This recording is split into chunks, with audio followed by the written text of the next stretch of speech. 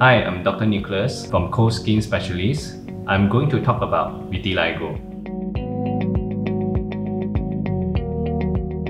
Vitiligo is a skin condition that presents as white spots and patches on the skin. This is due to a progressive loss of pigment melanin, which gives us our skin color. The loss of pigments occurs when pigment cells, namely melanocytes, are destroyed and melanin cannot be produced.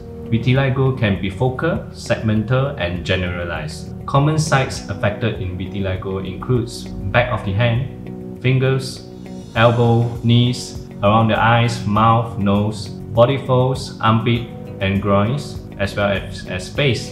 Vitiligo can also develop over an area of injury, such as a cut or burn. Hair within the affected patch may be white too. The cause of vitiligo remains unknown actually. However, people with vitiligo may have associated autoimmune diseases such as thyroid disease, pernicious anemia, and diabetes mellitus. Yes, there are several forms of treatment are available, but the response to treatment varies with each person and site affected. No, vitiligo is not contagious.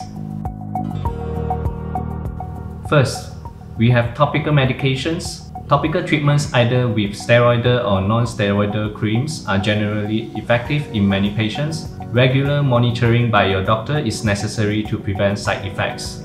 Second, phototherapy. We have narrow-band ultraviolet B treatment is a promising treatment option for vitiligo. Narrow-band ultraviolet B phototherapy is administered up to 3 times per week. The purpose of this treatment is to induce repigmentation of the affected skin. It may take 1 year of treatment to achieve satisfactory repigmentation. Patients have the option to either in clinic treatment or treatment using home-based phototherapy device.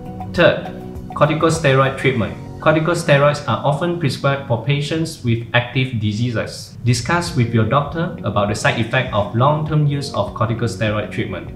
Fourth, we have surgical options. Surgical transplants are meant for patients with stable vitiligo who fail to respond to topical treatment and phototherapy. Stable vitiligo means no new lesions or progression of lesions over 6 to 12 months. This option works best for patients with segmental or focal vitiligo. The surgical approach includes skin tissue and cellular grafting. Fifth, cosmetic camouflage. Cover-up cosmetics provide good color match and camouflage of vitiligo lesions. 6. Sunscreens. Skin surfaces affected by vitiligo are very prone to sunburn as they lack protective pigments. It is advisable for patients to use broad-spectrum sunscreen with high protection factor. However, do consult with your doctor in cold skin specialist regarding the use of sunscreen over the affected skin area, as it may interfere with the efficacy of certain treatment.